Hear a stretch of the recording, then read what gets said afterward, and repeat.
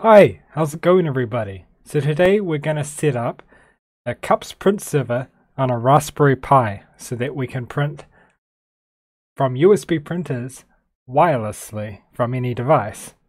I love Raspberry Pis, they're handy for all sorts of things and very inexpensive. This is a Model 3, so it does have a Wi-Fi/Bluetooth chip in it. If you're using an earlier model Raspberry Pi, you'll have to fall back to the RJ45, so you would have to wire your house with Cat5. My house is wired with Cat5, so I could fall back to that if I wanted to. So let's get started. So first we'll need a copy of Raspbian, now called Raspberry Pi OS, and I'm going to use the light version. I've never really used the desktop version. What's the point in that? Like, I'm designing whenever I use the Raspberry Pi, I'm designing a standalone application. I like to start with a very light OS and then build on top of it. I don't really need a desktop environment. So they do have a imager now, so we can click on that link instead of downloading the ISO, and this will provision the SD card for us. Download the imager, and you can get the imager for Windows, Mac, and Ubuntu. I'm not using Ubuntu, so I guess I'm gonna have to check the AUR. Is there a Raspberry Pi imager in here? Woohoo! It's in the AUR, so there we go. Manjaro and Arch users. It's in the AUR. Alright, so we're going to have to provision one of these little SD cards. And I don't actually have an SD card reader on my desktop, so I'm using this device which can read SATA drives and a bunch of different things. Plug my SD card into it and plug it in, of course, it's going to help. Now I usually use my laptop for imaging SD cards because my laptop has a SD card reader, but in this case I'm using my desktop. That's what I record everything on using OBS. So here we can choose Raspberry Pi OS Lite. Yes, there we go. Alright, so that's done now. I can remove the SD card and plug it into the Raspberry Pi. I'm going to go plug this in to the network and we'll SSH into it and start working.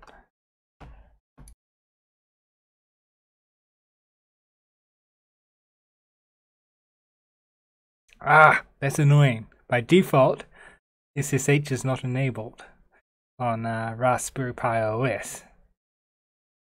I should have remembered that. Now I have to plug it into a display or plug a keyboard into it and try to get that working.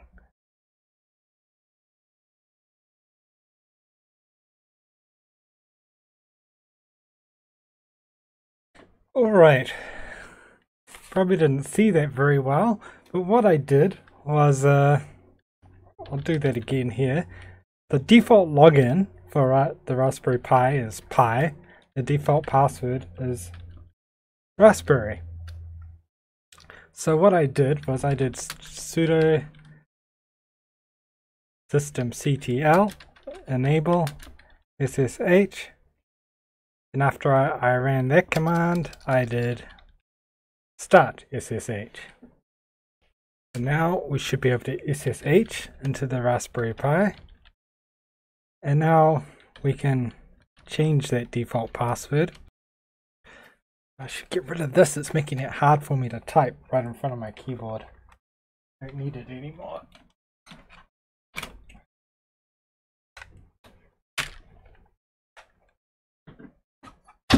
Oop. The cat was over there, whoops. Sorry, Ayla. It didn't hit her. I'll still go apologize to it. Let's get the wireless going.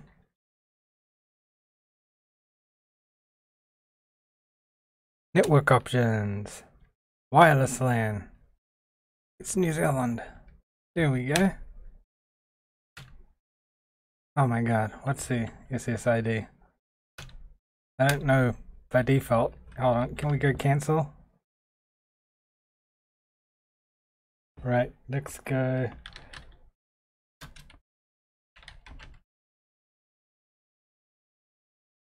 Scan.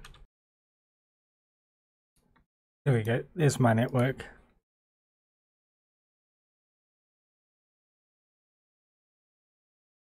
So I ran ifconfig and I can see my wireless is connected. It's WLAN 0. We'll want to make this a static IP. In order to do that, you'll have to look at your own router's documentation to figure out which DHCP server it's still in and set that up. So now we want to install cups, so we use the package manager on the Raspberry Pi, which is apt. So we can go sudo apt-get install cups. So if that failed to install for you, you might have to do apt-get update first. So now let's use the text editor of choice. I like to use LBRY, but if you prefer to use Nano or something else, you can.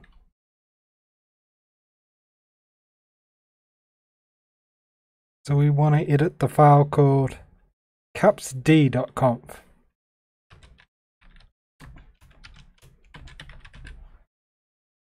So I'm going to add that here.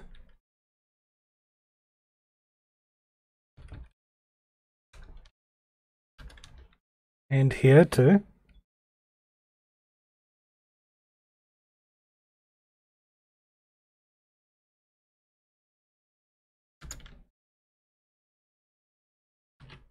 And I'll add it here as well. And that should be enough. This means anyone on my home network will be able to access this. So now we can go to the IP address of the Pi, but add port 631 at the end, and we'll get the cups configuration for the print server.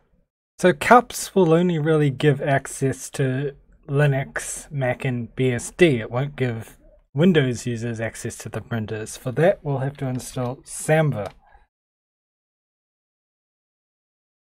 Now in my case, there's no Windows computers on my network, but for the sake of this demonstration, we'll set up Samba for printing.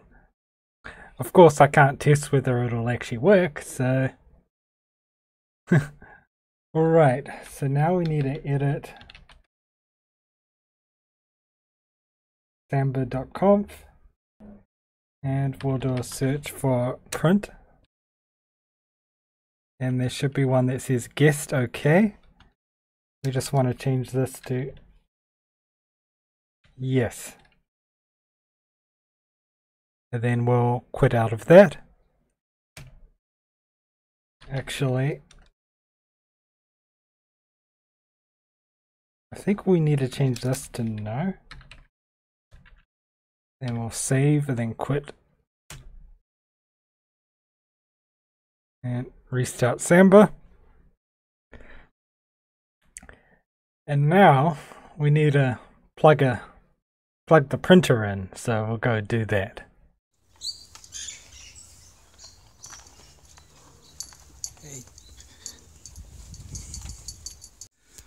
Right, so here's a Canon printer. It's a MP220. Okay, so let's try to add the printer. Now that we've set up that Pi and plugged it in. So, seems like I get good wireless reception from that room because I'm still connected to the Pi.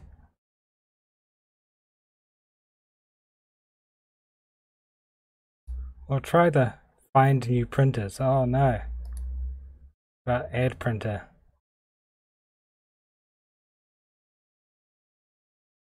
It's trying to use HTTPS. So I'll just say accept risk and continue.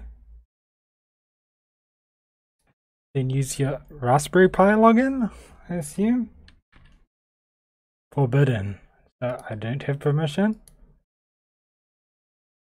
Okay, my SSH session has frozen, so what we can do is hit enter, hit the title key, and then do a full stop, and then that should force it to close. Oh, of course, I changed it, didn't I? We will add the user pi to the LP admin group, which is the CUPS admin group. And then we'll try that again, shall we? Local, that's not the local printer we want.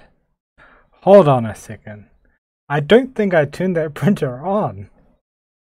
Hey, look, detected it. I just needed to turn it on. So we can say share this printer. We continue. Yep, that top one looks like the most likely. If it didn't detect yours, you'll have to provide the PPD file. I believe if you can't find the Linux driver from it, because I've set up CUPS servers for like a school in the past and they didn't have the Linux drivers, but we managed to get the PPD file from the Windows drivers. So those look like good default options. I trust that. So you might want to print a test page from CUPS on your Raspberry Pi. You can do that from printers, selecting the printer and going print test page. And then you should get something like that. Now, when adding network printers to your Linux clients, there's a few gotchas when it comes to getting it to play nice with the CUPS server on the Raspberry Pi. Mainly the drivers that it uses. And this will completely depend on your desktop environment, how you add the printers, and your distribution. So Ubuntu 2004, it was really easy. I just went into the GNOME printers dialog, and it actually just detected them, and it's added the other drivers. I didn't even need to click add printers or anything. They just showed up here, and it works. Now, when it came to Manjaro, I'm using GNOME on Manjaro. It did not automatically detect the printers. Now, you'll have to unlock before you can click this add button, but I had to type in the IP address of my Raspberry Pi down here. Once I did that, it showed up, but it did not select the correct driver. Now, the driver you want to get it to play nice, it'll have something like IPP everywhere or driverless in its title. You might just have to play around and find the right driver to get it to print. So if you go localhost port 631, of course on Linux, and this might work on Mac too because that uses CUPS, you can get a similar configuration to the one on your Raspberry Pi for configuring your printers. So this is another way you can change the driver of the network printer that you added. Here you want to find the correct driver for your printer, but if you can find one that says something like driverless or IPP everywhere, that'll be probably the one that'll probably work for network printers. So there's the test page I printed from Manjaro, and here's a test page I printed from Ubuntu. So that's it. Wireless network printing working. Anyways, that was how to set up a CUPS server on a Raspberry Pi so that you can print from USB printers wirelessly. Thank you all for watching. See you later. Have a good day.